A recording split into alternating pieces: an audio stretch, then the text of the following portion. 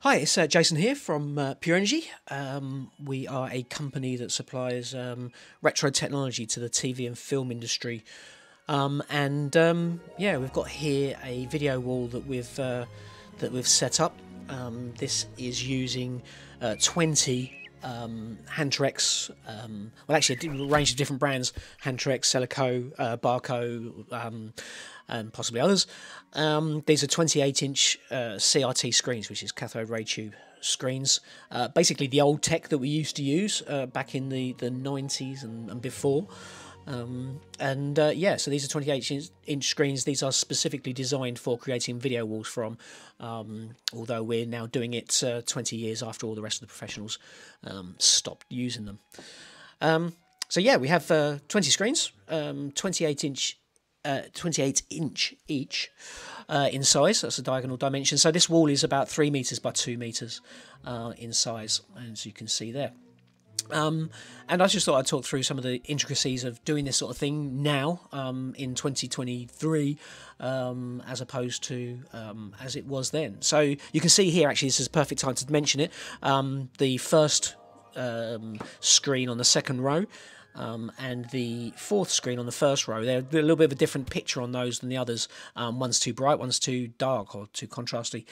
So when you're setting these things up, you need to adjust the brightness and contrast and other settings on them to try and get them all to be uniform across the whole wall. That was easier back in the day because, one, you're probably using all the same brand of video wall screen, and two, they were newer and had the same amount of life sort of used on them. Now, today, we're using screens from different manufacturers, and they've all had different amounts of working lives. So some of them had harder lives than others. So we have to sort of try and get the best out of these things, even though they're all kind of different. It's also worth saying they're all different kinds of inputs as well. So some of them are RGB, and some of them are composite video, some of them have SCART connections, some of them are BNC, and so we have to account for that to make these things work.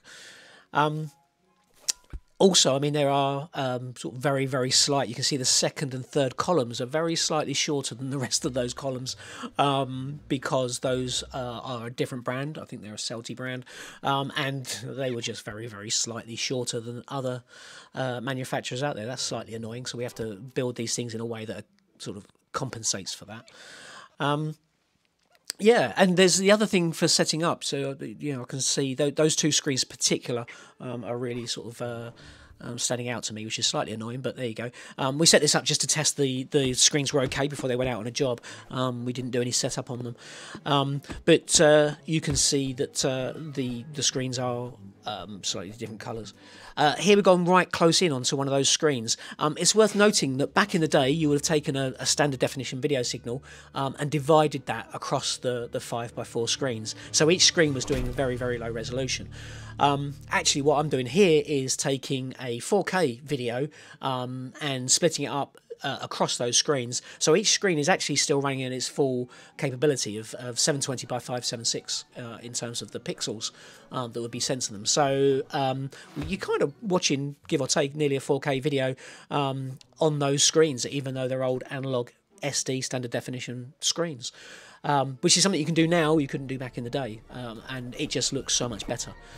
Being screens as well like this, there's a lot of a lot of light coming out of these things, and it's sort of a nice, vibrant, crisp picture to look at in real life. The other thing is overscan. That's an issue on some of these things, so you have to make sure that the pictures kind of line up from screen to screen, and you can see on these they don't, it's pretty good, but it's not 100% right. And at the credits at the end of this, you'll see how not right it is. I probably shouldn't show you because I'm not doing ourselves a good service, but it's interesting to see the tech side of these things. We supply these for sort of all sorts of different things, from film and TV, or pop videos use them. If you search KTB Paradise on YouTube, you'll find these screens in use there. And we surrounded them with other 17-inch screens as well to make something a little bit different. Here you can see that the camera angle from the side there, so you can see these are deep screens. They're not LCD. These are, there's about just over a foot depth to them as well, because CRT tubes are deeper than a modern screen would be. And again, you can see some of the differences. You can notice it more on some of these other screens, more than scenes, more than others. The brightness and the contrast differences, and you can just about see to the right there the playback units. So we've got 20 processors running, feeding video to each of these screens, because obviously each screen has to take its own video feed. So the rack to the right hand side, you can just about see the laptop on top, is processing all that, and there's 20 video feeds going out through those wires at the bottom there that you can see. So each screen is being fed its own video signal. A lot of people would just assume you can just feed it with one signal, and it goes and daisy chains across to all the screens as you would do on modern day screens, but that is not the case when you're talking about old CRT screens. Overscan's another issue, so making sure that the overscan is set right for each of these so that the picture does show properly, and all the images join up properly. That is a thing that we have to make sure that is set. Once that's set, it's you can usually go from place to place and it is fine, but the brightness and contrast does change. It changes with temperature a little bit and that sort of thing. Remember, these are old analog screens. There is nothing digital about these things. But I think, as you can see, it looks pretty good. And actually, because it's the retro feel, we are doing this, as I say, about 20 years beyond anybody else doing it. People actually like to see those differences between the screens. It's part of that aesthetic. So yeah, people don't mind that now. It's all part of the look. Back in the day, you would try and even those out a lot more than maybe we would today. It's interesting actually, because a couple of the times we have used these things, the video we've been supplied with, they've put effects into the video that makes it look old and like an old VHS tape and stuff like that.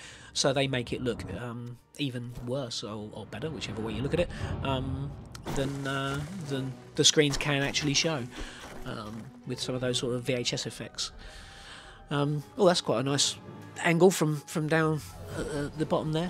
It is quite big. It's like I say, 3 meters by 2 meters, so it's quite an imposing screen. And we have about 40 of these screens that we can use, but obviously every screen needs its own video processor. So if you're having a setup with 40 screens, it means you need 40 video processors, and it starts to get complicated and expensive. But yeah, so that's it. And then we have lots of other screens as well. We've got about, I think, getting on for 1,000 screens in the collection. Not all this size. We have old TVs, proper old school, home televisions, and we have sort of 17-inch versions, 9-inch versions, and we can do similar tricks and things with those. But to do a video wall like this, we try, ideally it needs to be all the same size screens, so that the maths of dividing the picture down is quite straightforward. You could do it with different size screens, perfectly feasible, but yeah, it takes a little bit more head scratching to work out the positioning of the different parts of the original picture on each of the screens. So there you go, that's the end of the Big Buck Bunny film. This is where you start to see the differences between the screens. I'm having second thoughts about showing you this part.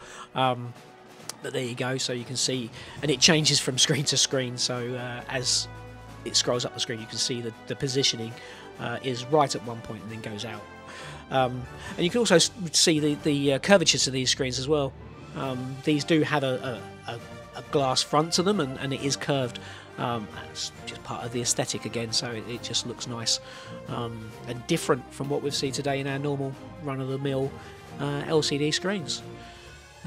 Actually, because the background here is all one colour, vaguely kind of similar colour, yeah, you really do see the differences between those different screens. But we can adjust that out to a certain extent, not completely because of the age of the screens, but again, it's all part of that aesthetic.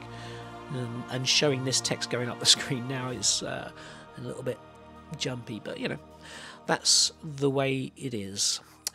So I hope you found that interesting, and sort of a bit of the insights behind running these CRT screens today in 2023, as opposed to sort of 20 odd years ago when they were first out there being used, or before even, I don't know. So there you go. Hope you enjoyed it. If you have any questions or want to know more, visit our website, which is tvfilmprops.co.uk, or look us up online, or follow us on social media. TV Film Props, you'll find us on social media on most platforms, and see the sort of stuff that we're doing at the moment. Okay, thanks very much.